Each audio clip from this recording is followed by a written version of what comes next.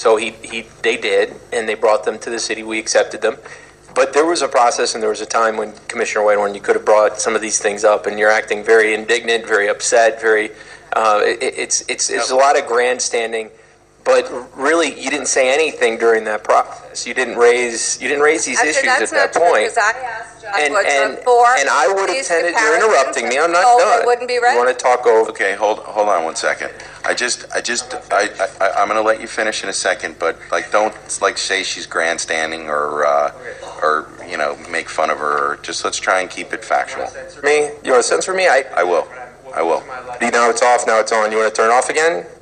I will if you don't keep. I can't use the word grandstanding. So the words I am allowed to use are being censored. Yes. All right. Well, let's just say this. There was a time and a place to bring up the detailed. You said if you want to go battle on it line by line, we can do that. But we had that process. We had that opportunity to do it. And you didn't show any disgust or distaste for any of these items at that point. And now you bring it up. Listen, it's okay. If you got a problem with it, then I suggest that we have that you submit some sort of a memo saying how your opinion has changed since we went through our process. Because I would have probably agreed with you on a lot of those items, but I went with the spirit and flow of the commission because there's folks here who thought that there were important needs in the city, like traffic, because we have an important traffic problems that we need to try to solve. We put money into the trolley system. We put money into some more motormen so that we could enforce traffic issues.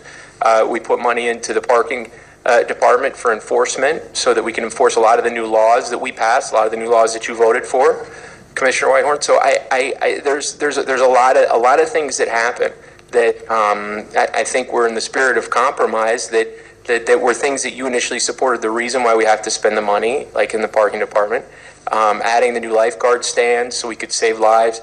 I think it's I just think it's a little disingenuous to come forward now and act. All right, disingenuous. You get the mic cut off. I'm going to let you speak in rebuttal, Commissioner Whitehorn. But